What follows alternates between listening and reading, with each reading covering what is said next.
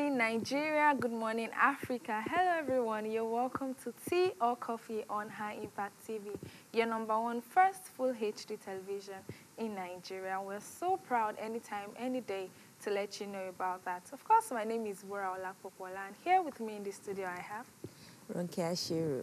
So how was your weekend? Yeah, very fine. Good morning, everyone, and welcome, like she rightly said, tea or coffee.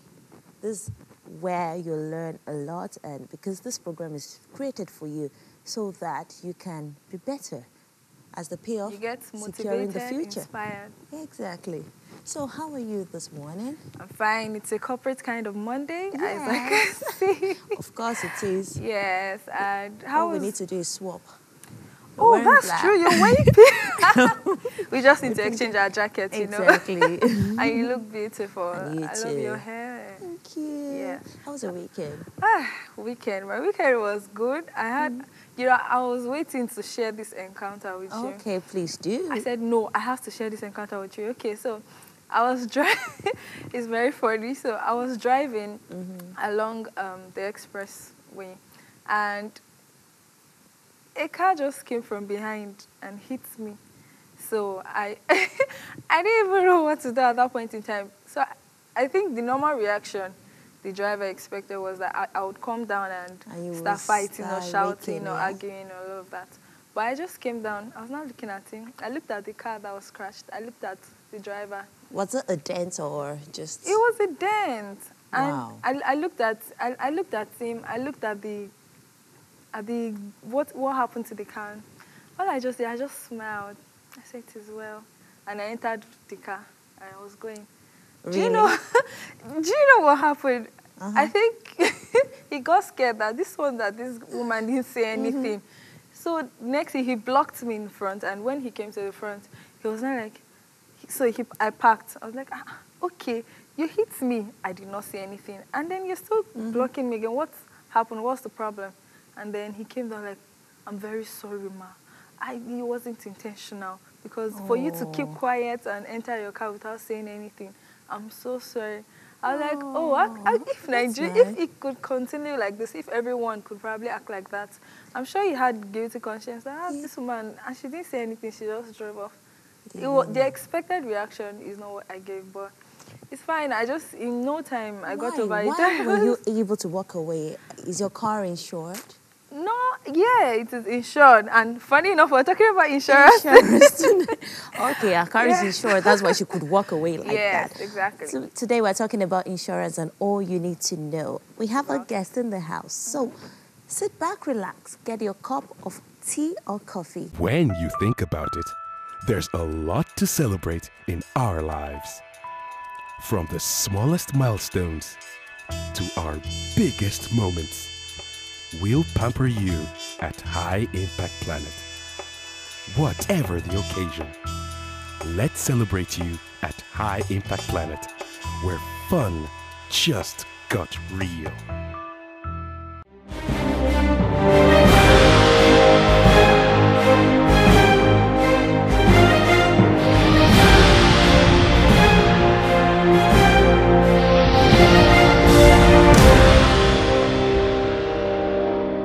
And we're back. This is still tea or coffee, and today we'll be talking about insurance. All you need to know about insurance. And with us here, we have the agency manager, AXA Mansard, Mr. Daniel Owo. Is it Owo? Owo? You're beginning to use the phonetic. No, it's Owo. It's Owo. Well, it's actually pronounced Owo in my local dialect, but it's fine. Owo, yes. Owo. Yes. Okay. Where's that? That's Akwa Ibom. Wow, I've already turned it to Yoruba. You've turned it to Yoruba, so that's why. Oh, that's money. A lot of people get the pronunciation wrong, but it's fine. For today, I'll let that pass. Okay. All right. Okay, so welcome. Thank you so much for having me. Thank you. All right. Let's start from the basics. A lot of people they want to know, especially in this part of the country, when people hear insurance or when you say, I work in an insurance company, they look at you with side eye. So what is insurance? Well, insurance basically is a risk transfer mechanism where an individual or a company comes to an insurance company and says, I have this risk I want to put on you. And you're asked to pay an amount which is called a premium. So it's transferring risks from point A to point B just to avert loss occurrences in the future. So it's actually started early years where traders came together to say, we're always losing our goods to fire or to flood or something. So what do we do? So they started putting out money together in one point to say, whenever a member of this community has an issue, we'll take out of that savings or whatever it is to help take care of the issue. So that's basically how insurance started. So it's a risk transfer mechanism from point A to point B, basically. Okay, you said that people came together, the traders themselves. Yes, so that's the very early days of insurance. Early days. So that's the history of how insurance started before it became a company issuing out a policy. So when you make a payment to an insurance company to cover a risk, you are giving an insurance policy, which is a binding document to say if something occurs, a loss occurs, the insurance company will be willing and ready to indemnify. They will be willing to reinstate you to the point where you were before the loss occurred. So it's just a simple principle of so for example, you have a car and you purchased your car at 5 million. And there are certain things that may occur. So, for example, there may be fire that would damage the car. There may be an issue of theft. There may be an accidental damage. And at the time such loss may occur, you may not be disposed in terms of finances to be able to take care of that issue. So you go to an insurance company and say, I'm transferring all the risks that are associated with this asset to you, and I'll pay an amount which is called a premium. And you give me a promissory note to say, whenever there's an issue, there's a loss, you would put me back where I was without any issues. Okay. So that's basics of insurance, if you would ask me. Okay, before now, when you mention insurance people, and you're like, okay, why don't you do an insurance for your car, do an insurance for your life? Next thing you hear is, are you wishing me bad? Do you want me to die? Exactly. But now you find people taking insurance as an important factor in their lives. What has changed over time? Okay, so insurance is not new in the world. It's just that in Nigeria, it's actually a growing industry. We haven't even scratched. So from statistics, insurance penetration in terms of GDP is less than 0.4% of our GDP. So you see that there's still a lot of opportunities. In terms of population, it's just about 1% and a little over. So we have not even scratched the surface of insurance. So what has been hampered the growth of insurance all the while is, first and foremost, is awareness. People prior to this time, even up to now, quite a number of people do not know what an insurance policy is and the benefit and the essence of taking an insurance policy. So I would say number one is awareness. Number two is, we will say, because we're in a country that we tend to go through the path of religion. Religion is also one of the problems of insurance in Nigeria. Yeah. So, I mean, a Christian person will tell you, or a Muslim, a Christian person will tell you that, God is my insurer. Why should I insure? I'm just dashing out money and nothing happens. So religion has also hampered the growth of the development of insurance in Nigeria, basically. Then also, I will say that there's been issues of trust. Prior to now, before the new companies came on board, we've had history in Nigeria where our parents have given premiums to insurance companies, and at the end of the tunnel where they needed to get indemnification, stories arise. So people did not believe that. I mean, quite a number of people, even up till today, would believe that insurance is a scam. Yes. So there's been the issue, there's been broken trust. So what we're doing now in the industry is we're trying to get people up to speed to say there are reputable insurance companies now that would indemnify if a loss occurs. All right. Okay. If you ask a lot of people, they talk about life insurance, auto insurance, and health insurance. Are there other types of insurance? So, I mean, for Nigeria, broadly categorizing in the insurance policy, so you have the general insurance and the life insurance, which are the two broad categories of insurance in Nigeria. There's also the health insurance and other forms of insurance, the savings and all of that. But I mean, it's categorized basically as life and general business. So for life insurance, you have an individual life policy. You have a corporate life policy, which is the group life insurance. You have mortgage protection and quite a number of life insurance policies that you can take as an individual or corporate body. Then on the general part of insurance, which is what you all know as the motor insurance, you have the motor insurance, you have the building insurance, you have the travel insurance, you have quite a number of, but what is most popular in Nigeria is the motor insurance because by law, Ask you. yeah, I mean on our way here we were stopped by one of the law enforcement agencies, and the first question they asked is for our insurance. So by law you shouldn't put a car on Nigerian roads without at the minimum a third-party insurance. Yes. So that's what is most popular for. But insurance is broad. You can take insurance on your assets, even as little as your mobile phones. You can take insurance on your jewelries and all of that. So, and even some people, they take insurance on part of their body.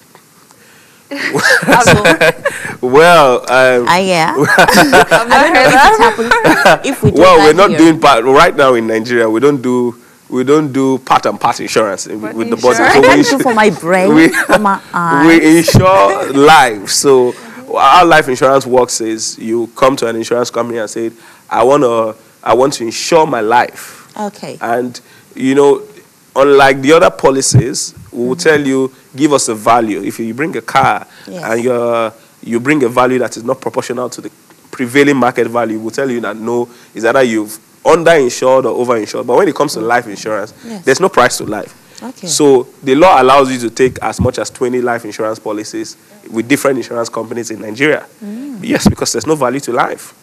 So if you tell us you want a 1 billion naira cover over your life, if you die, your stated beneficiaries will be paid 1 billion naira. As long as you can pay the premiums, you'll be covered as such. So you are covered for deaths, not parts of the... There are other insurance policies that would cover for a broken arm. Those are disability covers, So a broken arm, a broken limb, a broken leg, or a broken head or something, You can have such policies, but they're all related to accident and work-related activities. Okay, so what are the key points and benefits people have to take note of having an insurance? Okay, the first and foremost is that it gives you peace of mind. That's paramount. Especially in an economy where we are, where there's so much uncertainty. It gives you peace of mind. You are not going to lose your life because of an asset. So, for example, you are an unfortunate incident happens on the road, and you get hit by another car, and less of all the exchange of punches and grammar on the roads of Nigeria. Exactly what happened to me. All you need to do is just exchange insurance policies. So if somebody hits my car, I will step out of the car and look at the damage and meet the person. If he's responsible, all I need to do is, do you have an insurance policy? We exchange our insurance policy. Or I take his insurance policy. I take it to my insurer. And they will go after the insurer for the third party that hit my car. But whilst all of that process is going on at the back end, they will reinstate my car, they will fix my car. So it gives you peace of mind. You don't have to, if armed robbers accost you on the highway or something, you're not going to rush and try to save an asset. You just ensure that your life is safe, which is critical. Yeah. So, for example, the fire incidents that happened, quite a number of those cars were insured. So in a situation like that, you don't need to bother about your asset. Your life is most important. So it gives you peace of mind that at the end of the day, I will get reinstated to where I was before the loss occurred. Also for families, it gives you, so there's education insurance. It's still an extension of peace of mind, but it helps also to to put things in order, even if the breadwinner is not available. Maybe it's because of demise or something. You know, you can take an insurance for your children's education, and that will be taken care of if the unfortunate, occurs. And for life insurance also, you have some money. Like I always joke around with my friends and say that, look, if your husband dies and he has a life insurance policy of 500 million, you are going to cry for the loss. But look, come on, you are going to cry with some swag. Like one of my friends, that he said that if he dies today, that was maybe last year or 2 years ago, that his family, his wife is going to get $200 and something thousand. So that, and that was a year ago, that it keeps building every month. And I thought of it, is that not the reason why a lot of people try to kill their spouse? No, you know, actually, things like that happen. Sure, it does. Try to kill their spouses. When in Africa, people would do. People don't even need to see insurance policies before they kill their parents. So I mean, they do all of that for rituals and all of that. So it happens. Maybe that is why in this part of the world we are, we think twice before we do that. And some people actually do, but they wouldn't tell their. Yes. So I've had to interact with quite a number of people who have life insurance policies without letting their spouses know. Some go ahead to let their spouse know every step along the way, because it may be a good idea for the individual to put it away from the spouse at this point. But at the end of the day, it may not really be it may not be a fantastic idea, because if the spouse does not know you have a life insurance policy, and the person dies, the other spouse dies, how would he or she go to claim the insurance money? All right, so that means they wouldn't come. So really? that's also not too good to do, Right. So it's just knowing who your spouse is and creating the right balance. Okay, what I've noticed, and especially some of the comments that people made on the social media. Let's paint a scenario. I'm collecting 60,000 per month, and I was told to come and do health insurance. Well, I'll be dropping 20,000 out of 60,000. Out of 60,000, education insurance is there, life insurance is there. At the end of the day, what do I have left? Is there a way that you measure the amounts to collect from a certain individual through the salary that the person is getting? Okay, so for buying insurance policies, yes. First and foremost is that one of the golden financial principles is that you're not going to spend beyond what you earn. Yes. Right? So for an insurance policy, for example, you need to get an health insurance policy, and your earnings is not that much. There are policies, there are different insurance companies in Nigeria that offer different policies. Yes. And based on certain needs and certain stratifications in the economy. So for someone who is at the bottom of the pyramid, you have an insurance policy that you can afford. And some policies, some insurers have even gone ahead to say you can pay monthly, you can pay weekly, you can pay quarterly, you can pay half yearly, or you can pay your premiums on a yearly basis. So you would, like for example, the company I represent, we have policies across board. So it depends on what you want. Nobody's going to tell you to go and take an insurance policy for all your earnings. That's not wise. But on the other hand, if you don't take an insurance policy and you have an emergency, you can lose a life if there's no insurance cover. So if you have to go through a session, or if you have to take some certain medication and your earnings cannot cover it, what do you do? So insurance is a wise thing to do, just putting aside some of your income to say when this thing would happen. Because the principle of insurance is that everybody comes in a pool. Everybody comes with his one naira into a pool of maybe 20 million people. The probability that everybody will claim at the same time is not there. It's not there. The probability that everybody will claim in one insurance year before the insurance company takes another premium is also not there. So it's probability. It could happen to Mr. A today. It could happen to Mr. B today. So it's just turn by turn, if you say that in the Nigeria Limited. In a Nigerian way. Okay, we've been talking to Mr. Daniel Owo, the agent manager of AXA Mansard, and we'll be going on a short break.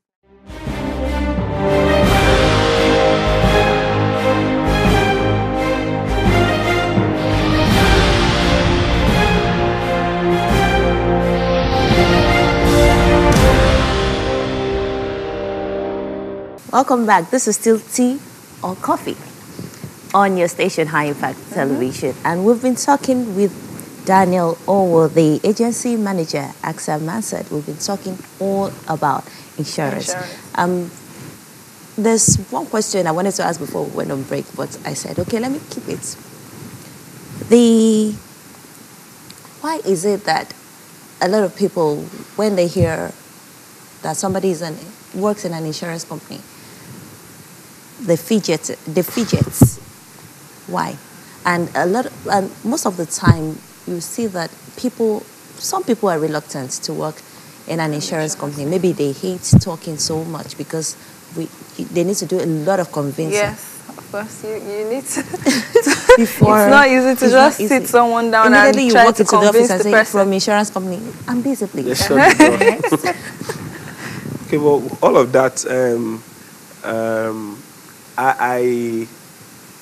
I differ a bit on that. Okay. I differ a bit on that. No doubt you've got some history there to say that it's known that when an insurance, in fact, when a company wants to recruit for sales agents, they always go to look for insurance salespeople because of the tenacity and the doggedness in terms of closing out a sale. Yeah. So I give that to the sales agents in the insurance industry. That's the way they are wired, which has been working. Maybe there hasn't been a limit to that. That's why it's now a norm that once an insurance person knocks your door, you have to shut out the person, you know. But away from that, I mean, I don't see any reason why anybody would want to shy away from working with an insurance company. Okay, growing up, sorry to interrupt, growing up, what has been your desire? That when you grow up, you're going to be what? Okay, growing up for me, well, what I thought I would practice is not what I'm doing now. Okay. Anyway. That happens a lot. That happens a lot. And insurance was not top 20 on that right. list of what I wanted to do. But okay, so how did you get to it? As you grow up, you begin to see the way things are turning out in the society and the economy, and you know what the next big thing is. And I personally feel that insurance is one of the next big things in Nigeria. Okay. Right? Okay. Because insurers abroad, outside Nigeria, actually own banks. The reverse is the case in Nigeria now, up until CBN came with the regulation. You know, because insurance companies are bigger. You know, outside the country, you know, insurance is compulsory. Every step along the way, you must take an insurance policy because there is high level of enforcement. But in Nigeria, we don't have that sort of enforcement. I mean, the government is trying, Lagos State government is trying, putting out some things, making it compulsory, making some policies compulsory. But we're still not there. We're still far. Like I said earlier, in terms of GDP penetration, we're less than 5%. 0.5, yes. Sorry. That's less than 1%. Yeah. 0.5. So the opportunities are enormous, you know, for the insurance. So people who look at insurers as, or people, individuals who work in insurance company as, is not, I mean, insurance companies pay, in terms of salaries, pay very well. You know, so it used to be in the past where you have an insurance agent come to your office with a broken down shoe or something. And all of that. But that's not the case. Walking around, walking from one office to another. For example, I'm an insurance agent. Okay. And I'm not sure if I come to your office to sell a policy, you would chase me out. You know, so things have changed. I've moved when beyond. Did you fall in love with the insurance? Why do I? When did you fall in love? At what point did you fall in love? At what point did I fall in love with insurance? Yes. The core after underwriting in insurance, the next core part of the business is selling. Okay. And selling is what I love to do. Okay. right? So marrying my what would I Passion. say, my passion with what I'm doing makes the job easier for me. So and I think that insurance is something that everyone should embrace. It gives you peace of mind. So I never used to insure until I started working with an insurance company, except for regulatory required insurance policy like a third party on my car, or maybe I need to travel and I need a travel insurance, which is a requirement to get a visa, you know. But now the awareness, there's nothing I want to do that I can take an insurance policy that I don't do, no matter how much it is. Okay. So, So- what are the challenges that insurance companies do face, especially in this part of the world? Okay, so because you see, insurance is a game of numbers. The larger the pool, the better it is for the insurance company. The larger the people insuring, the larger the premiums we will get. The ability, the which also gives us capacity. We give insurance capacity to pay claims when it occurs. You know, but you know, we don't have the numbers yet in Nigeria. We are over 180 million people. Yes. And we just have little over 1% insured, individuals insured in Nigeria. No, you said 0.5. That's in Less GDP. than okay. In population. In population. In population, In we population. have just a little over 1%. Wow. So imagine if we have 50% of Nigerian individuals insured. I mean, insurance companies will be robust. So it takes me back to the earlier point I'd outlined to say number one is awareness. Okay. Awareness on the benefits and the features and all you get when you take out an insurance policy. Secondly is, I personally think that religion is also a problem with not allowing insurance to thrive in Nigeria, because we are extremely religious in Nigeria. Yes. So somebody will say, God is my insurer. Some people will say, insurance, the belief of insurance comes in the way of my belief. So I mean, that's also a problem, or Yes. that's also an hindrance. That why insurance is not growing as much in Nigeria. Well, for me, I would take a step ahead of your question to say the outlook for insurance in Nigeria is fantastic. We're having big players. In the past 4 years, we've had big players in the world come to Nigeria to invest. We have them, and I wouldn't want to mention the Yes. names, but Okay. we have, I know in the past 3 years, we've had 3 major players. I mean, one of the global brands, number one global brands already in Nigeria. So once you have foreign investors come in that magnitude, you know that the industry is going to boom in the nearest future. Okay. So how do you think people out there, for those that still do not understand the importance of insurance, how do you create the awareness and let them know that, see, this insurance is important for you to have? Well, so first and foremost, I know one of the religions would say that a good man leaves an inheritance for His children's children. his children's children. One of the ways that you can fulfill that belief for that religion is by taking an insurance policy. Okay. So if I'm, for example, put my son or my daughter in one of the leading schools in Nigeria and I'm paying the fees easily, what if I'm no more? Will the standard of education drop, or will the person drop out? I've seen situations where people have their children in very good schools in Lagos, and the breadwinner died, and for 2 years they could go back to school. So what are you leaving for your children, you know, that's for an education plan or a life insurance. For your assets, you've invested so much, you are trying to go into real estate, some people will say to me that, oh, there's no need to buy insurance policy. What if there's a fire incident and fire brings down the building? What happens to the future of your children? So you still, in as much as you want to divest in that sort of, that aspect of the economy, you also still need to have an insurance policy to cover that asset. Otherwise, it takes you back to square one. Okay, talking about the assets. Sometimes I believe that why some people are hesitant when it comes to insurance is because they believe that to get the money back, they go through rigorous process. And eventually some will get so tired and just leave everything. So as Has it changed? Sure. I mean, for the first tier insurance company, and most insurance companies will pay claims. The regulators are doing a fantastic job. You can't be an insurance company and not pay claims. It's not possible in Nigeria as we speak, because there are regulations. You can always, if the insurance company is not forthcoming, you can always write to the regulators, and they would hound them, except there are other issues that are associated with the claim. So one of the reasons why people say, "Oh, I've filed in Maybe this because claim," of some hidden fine prints or hidden yes, clauses. fine prints. So my like advice that. to people who want to take out insurance Yes. is that, I mean, we don't like to read in Nigeria. That's the problem. The first thing you need to do before signing an agreement with an insurance company is that you read the draft policy. Okay. Look at the policies, look at the clauses.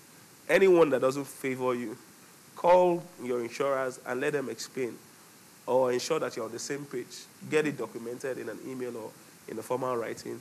So whenever a claim occurs, you know what is obtainable. The problem with Nigerians is that we take out insurance policies, we don't even read it. And we don't know what is required of us of the policy. So when it's time to make a claim, because you see the true test of insurance is not just picking up premiums by the insurers, it's paying claims. That's when you know whether insurance works or not, right? So if at the end of the day you are not on the same page with the insurer in terms of looking at the prints and looking at the clauses, when you need to make a claim, you don't even know the process to go. The document, of course, there are certain documentations that are required before every claim is paid, which is spelled out by the regulators. So if you haven't given out those documents and you haven't given out all the documents that are required, then the insurance company is not obliged to pay your claims. All right. Is it advisable to get a lawyer with you, to go with a lawyer when you want to sign documents, insurance documents? You don't need, you may not necessarily need, but it depends on the magnitude of the policy. Okay. Or the scope of the policy. You may not necessarily need a lawyer. So if you get a document, it's just that we don't want to read. We put all our responsibilities on the legal practitioners. You should pick out a document, an insurance document, and you read through. And there's something you don't understand. Your first point of call, you can go online and read about it. Okay. If you are not cleared, call your insurer. If you are not cleared, then you can now start saying you are going to seek for legal, because the insurance contract in the first place is written by the legal practitioners. Okay. So it's nothing. If you pick an insurance policy, a motor policy, you can understand. If you don't understand, go online. If you are not cleared at that level, then you can speak to your insurance. So is insurance limited to a particular age bracket? Yes, as dictated by the law. So you cannot, insurance is a contract between two parties. And by law, you cannot go into any legal contract with anybody that is less than 18 years. Okay. They are considered as minors. So we cannot go into an insurance contract with a minor, as stated by the law. Okay. All right, but can I do that? Can I help the 18? For example, if I have a child and I want to insure maybe education, life, or whatever, I can do that for the child. Yes, so how it works with an education policy or a life policy is that you are not the person who's taking out the policy is not the beneficiary of the policy. All right. So you as an adult or someone who can go into a contract, will take the policy in favor of the minor. Okay. So the minor is your beneficiary. So if you want to take out the travel insurance, you'll be required to do that by the embassies. But it cannot be a standalone policy for a minor. So an adult will take, and the other one goes under because we're not going to get into a contract with a minor. Okay, so what are the major benefits of having or owning an insurance? The major benefit, like it's all we've been saying all morning, is first and foremost, it gives you peace of mind. It gives you peace of mind. Whenever you have an issue, you know that, I have something to fall back to. Okay. I'm not going to cry all the way. I'm not going to, you have that covers. It's also a guarantee for your investment. Okay. To be sure that your investment, you are not, for those who take business insurance, it helps business continuity. So in case something happens, a key man dies, you have a key man insurance to cover for the key man, or you know, a staff dies in the company, a staff needs to go to the hospital, there's health insurance. So somebody, for example, you needed to be on this set today, and you had a medical emergency, Yeah. and you couldn't pay bills, you would be here. If you have an insurance policy, you just go to the hospital and show your card to say, I'm insured, I have health insurance, and the bills are picked. All you need to do is just ensure that a doctor sees you and sees you well. Okay. You mentioned something earlier about that in this part of the world, most people are only open to auto insurance, that is you insuring your cars. So how do you make people understand that other types of insurance are also important and necessary to have? Okay, so the insurance companies in Nigeria are doing a fantastic job. Okay. So if you drive on the streets of Lagos, you will see a banner or a billboard about different sort of insurance policies away from the third-party insurance. Okay. I don't even think that the third-party insurance is It's put not out as much anymore because a lot of people know that. A policeman is going to stop you on the road and ask you for third party. Yes. So even an uneducated person knows that you need to take a third party Yes. insurance. Insurance. But the other insurance policy, education policy, travel policy, there are travel policies that will take care of lost baggage, loss of baggage, flight delays, emergency medical treatments abroad and all of that. Okay. For your phones, for your jewelries, your wristwatches, your movable items, you can take an insurance policy. For this studio, you can take an insurance policy, there's almost nothing that you cannot insure. Okay, you talked about phone, jewelry, and all that. Say that again? You talk about phones, the jewelry, and all that. Okay, what if I insure my phone? So that means till I'm tired of it, I'll keep insuring every month or every year? Or there's a limit to how long I would insure that particular phone? So once the phone When is it in a comes good... to almost perishable item. Okay, so once the phone is in a good condition, the value is ascertained, you can insure, you'd be advised by the insurance company what the applicable premium is, which can be paid yearly or half yearly. Most times it's yearly. On a yearly basis, assets depreciate. Yes. So depreciation is applied on assets on a yearly basis. So the amount you're insuring at year one may not be the same amount you insure at year two. Okay. Depreciation would have set in. Even with jewelries? Well, with jewelries, Jewelry, rather. that's a different case because that's gold and some jewelries Yeah. appreciate. Yeah. That's a different case. It can be taken case by case. It's not cast in stone in terms of. So it depends on what you're insuring. I don't know if that's okay. You want me to? Sorry? Does that clear? Yes, but what Yeah. Since you are not clear on something, so Yes. let me know what it is. Okay. Okay, I have a phone. Okay.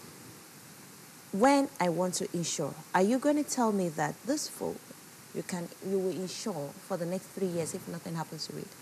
After 3 years, do I continue to insure this or it stops? That's what I want to. Okay, so as long as the phone, like I said earlier, the phone is in, the item is in good condition. We're not going to insure a dead phone. We're not going to insure something that is not, that doesn't have market value. Yeah, but are you going to tell me like in the beginning that this you will insure for 3 years? This you will insure Insurance for 5 contract is years? on a yearly basis. Okay. So most of the contracts are for a year. So at the beginning of the year, if you come with an iPhone X, we all know what the value is. You tell us you bought it X amount. If it's not proportionate with what the prevailing market value is, we'll tell you that you've either overinsured or underinsured. We'll charge you a premium based on the market value. That's the replacement cost. So in year 2, of course, the iPhone X will have depreciated. And we'll advise you on the new value. So we'll take it up on a yearly basis, till it keeps depreciating. There is a level it will get to that it will no more be insurable. Okay. All right. So that is it basically. Okay. So when you insure, like you lose when you lose your properties, do insurance companies give you exactly what you've lost or something close to it? Okay, so when you suffer a loss, there are different things that are put into consideration before an insurance claim is paid. So, which is based on the contract that was signed. So I know for certain policies, if it's over a period, depreciation will set in. Would take out a measure of depreciation. There is something called the standard excess clause on insurance policies. An excess amount is a global practice that will be taken out from the claim. So those are the two that I know. Maybe there may be some other penalties, that would be included in the claim amount. But if you do everything right, if you understand your contract properly, at the end of the day, you should be smiling to the bank. Okay, so one more question. How do you correct the Why would you say mentality? one more question? What if I want to have my question? Ask my question. Time is not on our side. So how do you correct the mentality of people saying insurance is a scam? Because you mentioned that earlier too, that most Yes. people think insurance is a scam and they don't want to venture into it. So how do you correct that mindset? Okay, so if the right education is put out there, we would all be on the same page. Most importantly, if claims are being paid seamlessly in the industry in Nigeria, which I know a lot of insurance companies are doing, Yeah. the belief and the trust will be there. You don't need to speak much. Okay. Once they can see that my friend had an accident, and the insurance company came through for him and paid him without stories, insurance without stories, of course, the person too will be encouraged. So venture. it has a multiplier effect. Once insurance companies do the right thing, which I know quite a number of insurance companies are already doing. So that takes care of that. Okay. Like she said, actually, it's time for us to wrap. But is there anything you want to tell the people to know that insurance is a necessity? Is there anything you want to tell people? Well, on the final note, I would just say that insurance is an important aspect of life that we should consider, for all facets of our lives. So for health, for assets, for life insurance, for company insurance, and the likes. It gives you peace of mind. All right. And I said last but a question just came in now from those watching, from one of the people watching at home. Okay. The difference between third party and premium. What's the difference? Third party and premium. Yes. Okay, so in the lowest form of explanation I can give, Yes. for what is a premium is the amount you pay to the insurance company Yes. to get the policy. So premium is another word for payment. Okay. What Okay. about comprehensive? Okay, so I guess the Third person was trying to ask Yes, what third the difference party- is between between comprehensive and comprehensive third party. party. Okay. Yes. Okay, so third party is just an insurance cover that protects only third party, just like it says. Okay. So if you hit a third party's car, Yes. the insurance company would indemnify the third party to a certain amount as stated in the policy. Okay. But a comprehensive insurance on the other end has a full cover. It covers the insured and the third party. Covers for fire, covers for theft, Okay. covers for accidental damage, Okay. and some other. I want you to put it in a scenario. In a what? For a clearer picture, I want you Okay. to put it in a scenario, please. Okay, so for example, let's take the fire incidents that happened some weeks back in Lagos Okay. on Notedola Bridge. So those who have just third-party insurance would not be covered. Okay. All If right. the policy is only third-party insurance, Okay. it is not, because that's not a third-party incident.